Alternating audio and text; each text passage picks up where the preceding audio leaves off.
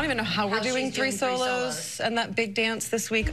We're leaving tomorrow morning. There's time for 2 solos. The only reason we're doing 3 is because Presley beat Brady. She didn't think that was going to happen. Right. So she can't not give Brady the solo, so now she has to do 3. Well, that was my point. Presley should have been the second solo, but she was like the bonus throw-in solo, even though she won against Brady.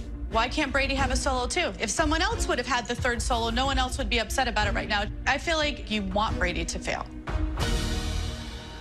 All right, we have a lot to do. So do we understand the story? It's about 2 girls that are in a relationship and they want to be allowed to go to their prom. It's a Broadway show.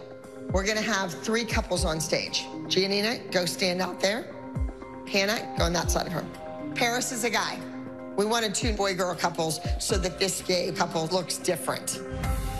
All right, so Lily, give me a big PK air basket and step out like this. Yes. Okay, let's try it. I just wanna dance with you, let the whole world melt away. I have these beautiful technical dancers here, but I wanted to push the kids. I wanted to do something different, a musical theater piece. It doesn't look hard, but it is. It's not about some amazing leap or some amazing new turn combination. When it's musical theater, you're showing off their face and their acting ability. And musical theater is cheesy, and I think sometimes if you're cheesy, it looks too easy. And that's what I'm afraid of about this national number.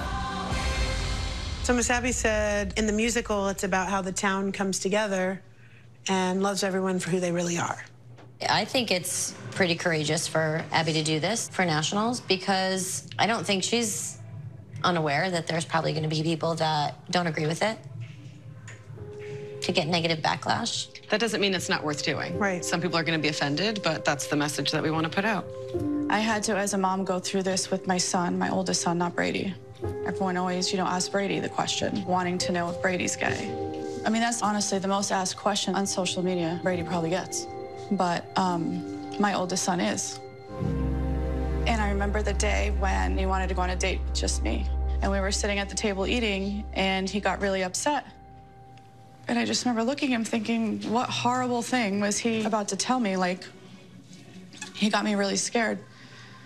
And he's like, I think I'm gay. And when he told me, I was kind of like, oh my God, is that it? Like, and he was crying and he's like, you're not upset? I'm like, why would I be upset? Like, I love you for who you are. And once he told me, he was fine. Not everybody has a mom like that. Right. I just hope that when people see this dance, they remember that this happens in real life to real people, and it's okay. Like, there's nothing to be ashamed of. Jump up, swing around, and you're like, ah, ah. Right, but the problem is you can't look at the floor, and that's what you're doing. I need there to be this connection between the 2 of you, and you should be like glaring into her eyes. There's like all these emotions going on, stirring between the 2 of you, and I don't see any of that happening. Doing musical theater in the biggest city in the world that's known for Broadway and musical theater, this is a huge risk. Everyone there is going to be an expert at watching that type of dance. The judges are probably Broadway veterans. They have to be perfect if they're going to do that. Everyone knows contemporary, lyrical, that's what we expect to win, but we're going to New York City with musical theater. Not only might we not win, we might leave embarrassed.